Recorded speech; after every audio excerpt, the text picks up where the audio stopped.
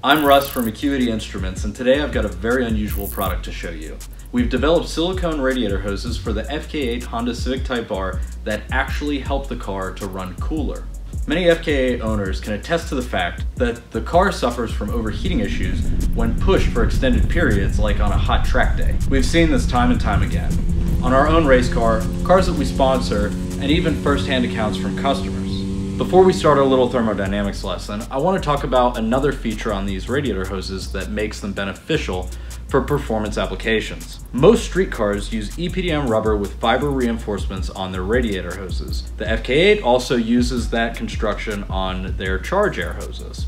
EPDM rubber is fine for most applications, but when you start to push the car harder and the underhood temperatures climb, you start to run into the temperature limitations of the EPDM rubber. It can start to degrade and cause premature failures, whether it be leaks or bursting or what have you. That's where silicone really shines.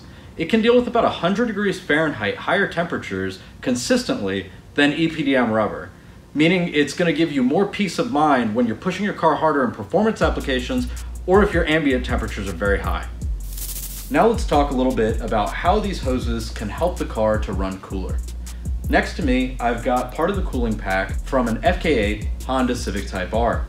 Right here is the charge air cooler, or as most people call it, an intercooler. It takes the compressed air from the turbocharger and cools it before it feeds that air to the engine.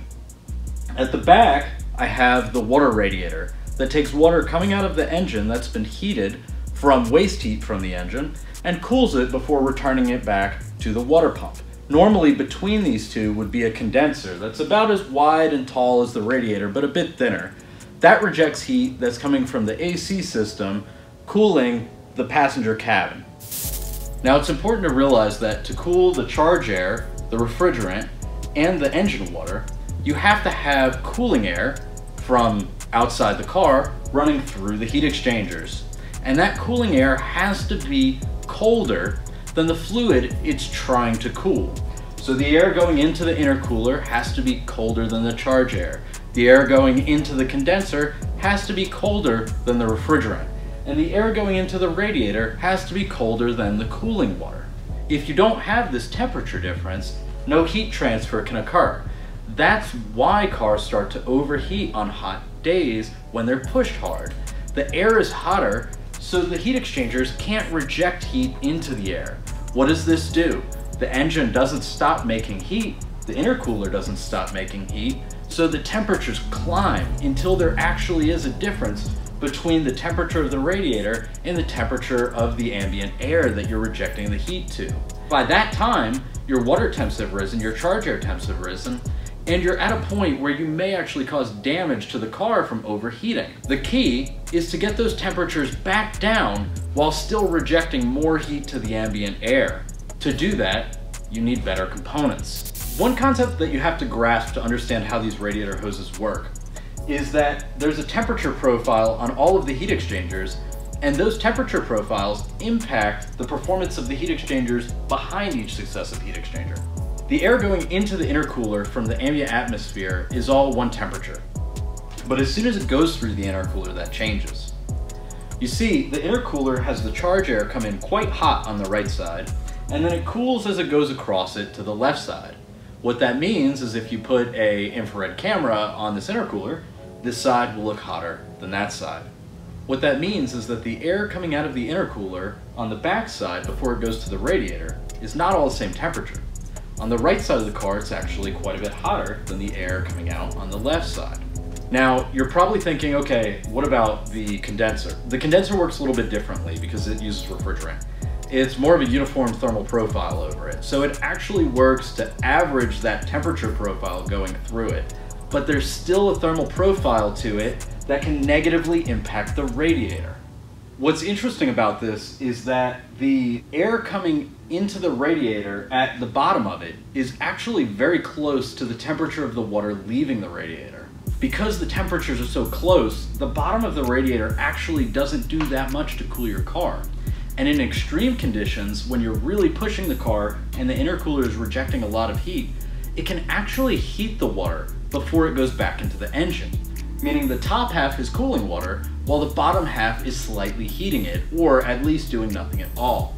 That's obviously not what you want out of your radiator. You want to take advantage of every square inch to reject heat from the engine to keep everything cool and keep everything safe.